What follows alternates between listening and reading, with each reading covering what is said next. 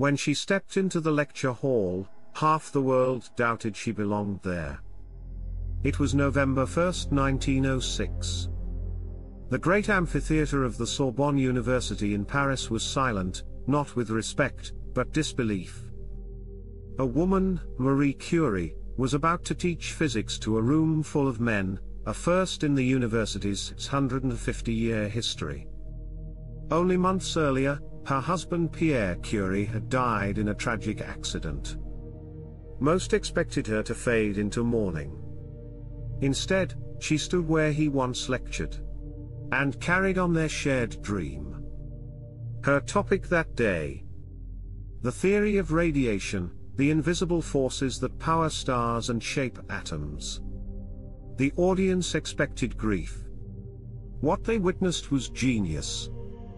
That single lecture shattered barriers, rewrote history, and opened science to half of humanity. Today, every woman in a lab coat walks through the door Marie Curie opened, one quiet November morning.